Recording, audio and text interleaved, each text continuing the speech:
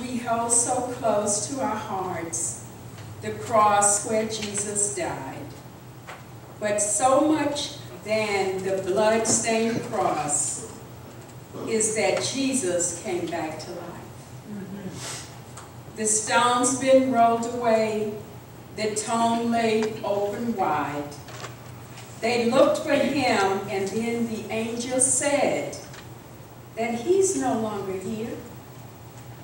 Oh, what joy they must have felt to see him just once more, to eat with him and drink with him, to receive him back as Lord.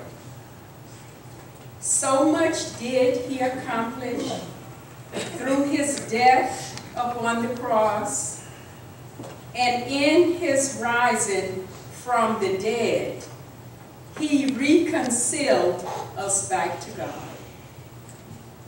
Nothing else could bridge the gap that sin had wrenched apart. Now we can freely go to God and receive Christ in our hearts. Happy resurrection. Amen.